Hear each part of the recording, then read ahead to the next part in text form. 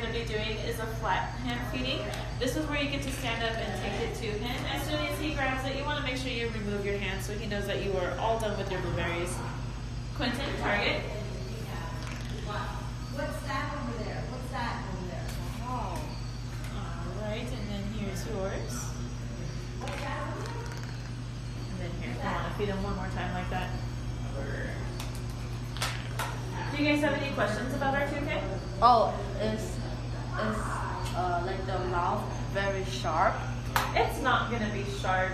Since he is a soft-billed bird, it's definitely still hard.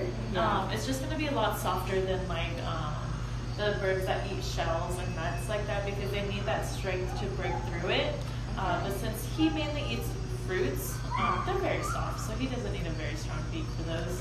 Wow. This is the first time ever seen toucan. Yes. Like it's my favorite animal of all time when I was so young. Nice. Well, welcome. I'm glad you were able to finally feed a toucan and come this close.